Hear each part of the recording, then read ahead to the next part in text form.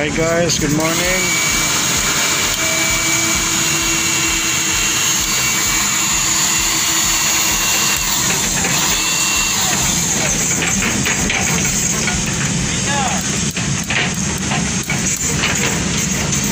This is how to make the post tension dead end or onion.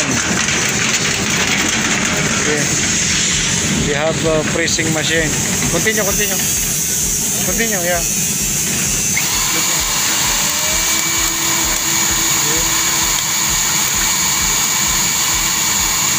Yan guys, pinipress siya para bubuka. So yun yung anchorage na ating tendons para sa post tensioning. Yan guys. So ito na yung gawa, oh. Ito yung anchorage. Yan. Ito yung dead end. Tinatawag itong technically onion or flower. Yan. So guys, focus, oh. Yan, may machine for compression. So yung strand ko-compress yan. So saan bumuka?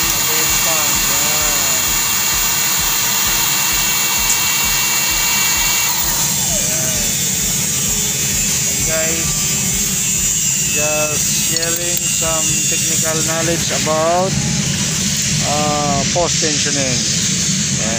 Where is your engineer? Engineer na eh. So guys, so yan. Ito yung tendons.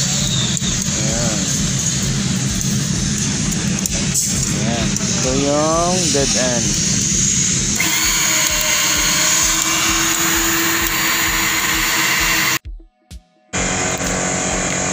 It's a wonderful day, everyone.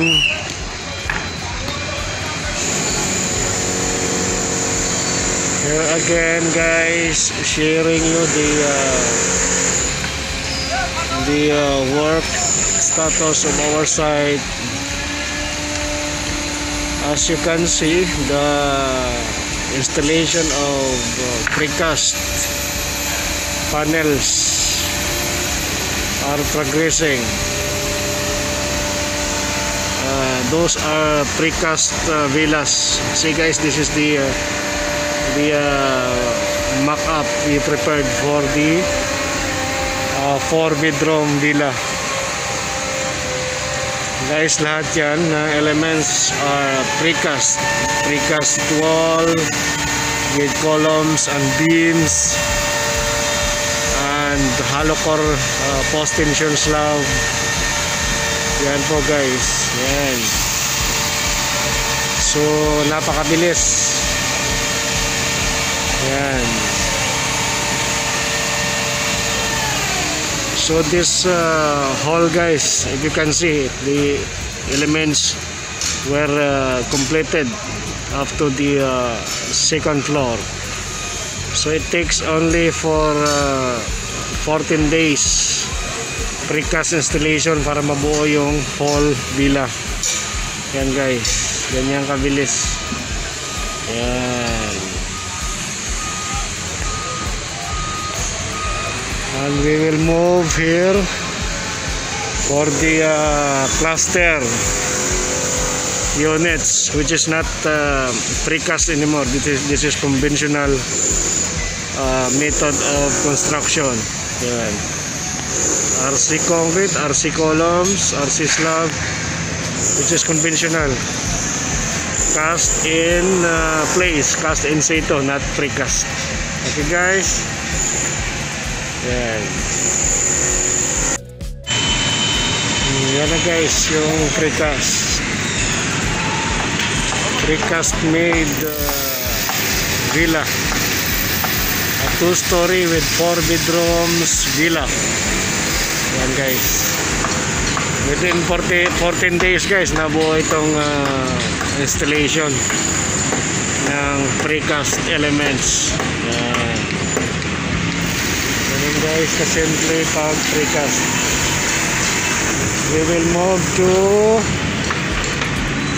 conventional method of construction for our clusters. So ito guys, conventional.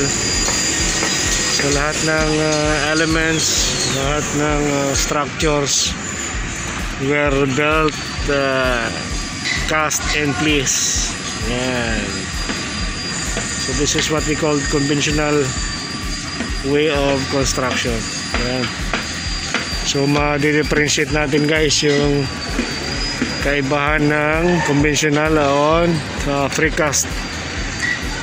Marami pong differences ito guys. Maraming what do you call this? Maraming advantages and disadvantages yung dalawang method of construction na ito. Siguro guys, later we will discuss yung kaibahan nitong dalawa. I-identify natin yung advantages and disadvantages nitong dalawang way or method of building construction.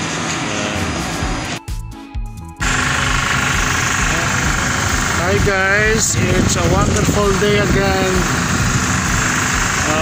Here we are guys, update for our ongoing projects, which is villas. Thousands of villas we are constructing now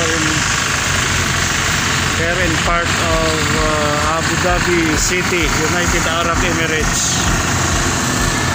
And guys, so as you can see, the structural and underground services are progressing. Yan.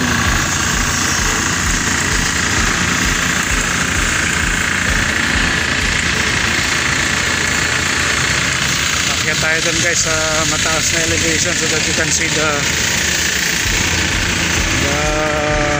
higher view of our site.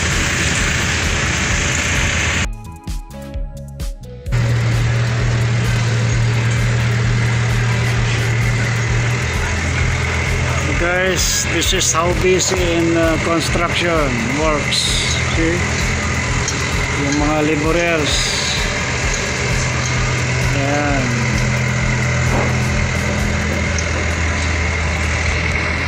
Ayan.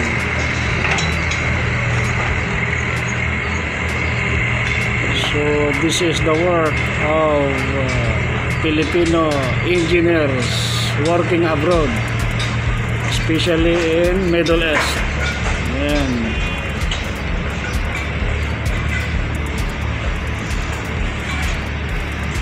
Ayan. So we must enjoy guys kung ano man yung work natin ngayon, so we must na lang. Ayan. Take ng videos, vlogs at the same time you are practicing your profession as what you are. Yeah, guys.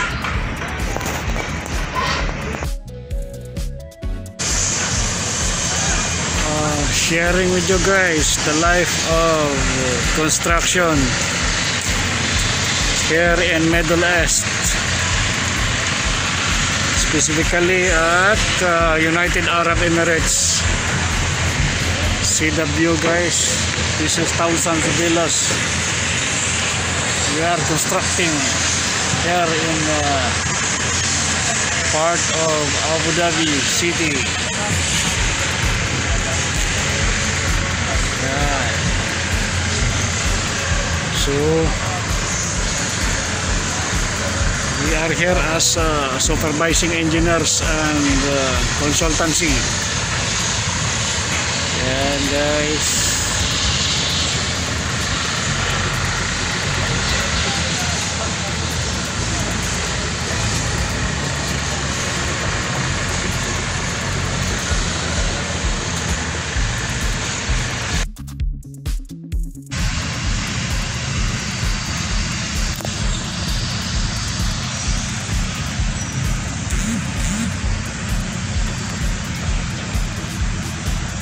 as you can see guys, yun installation of precast panel yun guys. So yung buong villa, may one villa design kami dito na all are precast panel siya, yung walls, beams, columns, except those foundation. So lahat yun precast. Yan yung 4 bedroom villas. Yan. Ito conventional yan, RC concrete talaga yan, cast in situ, cast in place. Yung sa gitna, yung may mga tower cranes, yung may mobile cranes, yun yung precast.